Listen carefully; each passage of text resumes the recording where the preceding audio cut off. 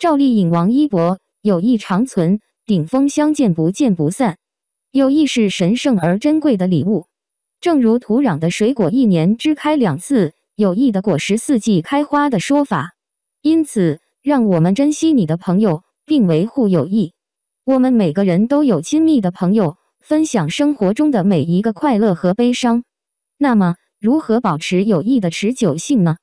了解彼此的喜好，让我们关心你的朋友的生活。看看他喜欢什么颜色，喜欢听什么音乐，他最喜欢的食物是什么，这将使我们更容易理解对方。永远在旁边。当你无法站起来时，你把我抬起来；当我忘记微笑时，你让我微笑。你总是在我需要的时候在场，当我什么都不需要的时候，确保你总是和你的朋友在一起。从最小的行动中感兴趣的，你不必告诉他的朋友，他们在你的生活中是多么重要。相反，你用最小的行动关心他们。